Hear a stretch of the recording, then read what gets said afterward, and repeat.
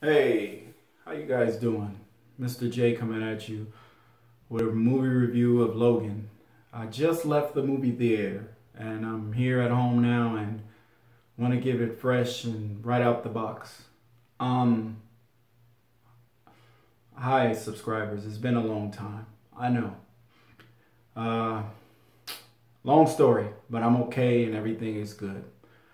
Um, J Martinez, thank you. Thank you for all your compliments. Thank you. But remember, this is my backup channel. You know, this is, I have a main channel under the same name that's under this channel. And that's more content over there for me. So that's Mr. J, well, MRJ33352. The same name that's under this channel is the same name over there at my backup channel. On my main channel, this is the backup page, main page. Backup page, main page. I don't know why I created two. Long story behind that.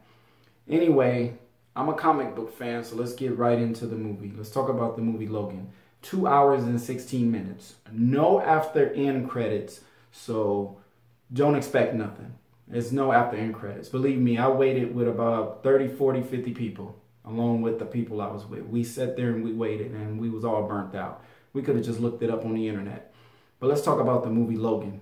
Not bad at all. The movie was rated R. So if you like the movie Deadpool, this is times 10, put it that way. I mean, actually, this is the way a Mortal Kombat movie should be. What would I give the movie overall? A+. His daughter, if you don't know, he has a daughter in there. Just the whole movie in general was really good. And that's about it. I don't want to give nothing away. So like I said, if you're a comic book fan, you'll like the movie. I know the movie Get Out, the scary movie, is out with the black and white couple, but I didn't want to see that.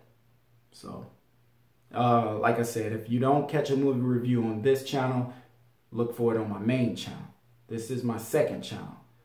Main channel, second channel, under the same name. How can you tell the difference? My main channel has more videos than this one does. So, that's it. That's all I got to say. Logan in theaters, and it was an A+, and I can't wait till it come out on DVD and Blu-ray. And the last two comic book movies I seen was Doctor Strange. It was better than Doctor Strange, and of course it was better than Batman versus Superman. So A+, and I don't want to give nothing away, so I don't want to get into too much detail. But if you're a comic book fan like I am, or a superhero movie junkie like I am, you'll love it. Peace.